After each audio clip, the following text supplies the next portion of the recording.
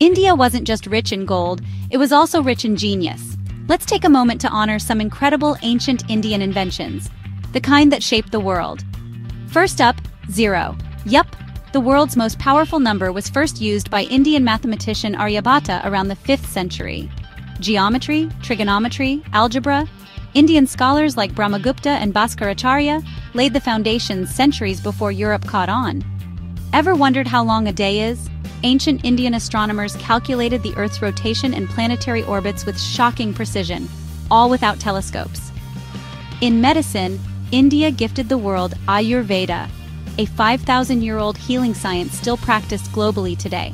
Did you know? Sushruta, the father of surgery, was performing plastic surgeries and cataract operations in 600 BCE.